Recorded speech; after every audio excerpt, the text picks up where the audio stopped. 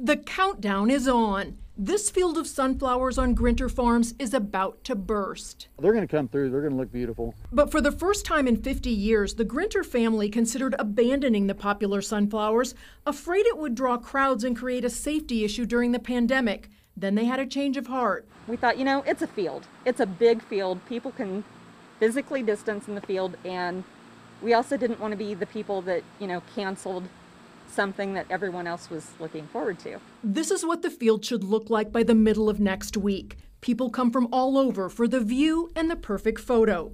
Admission is still free, but there are rules this time. You have to social distance and wear a mask. If they're not in your group, stay away from them, 6 feet is what they say.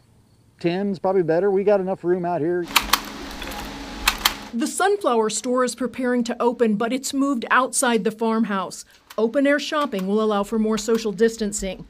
The family says if people don't follow the guidelines, the welcome sign will come down. They're still hoping for the best. That people will see the sunflowers and go, oh my God, that looks amazing. This is such a beautiful experience.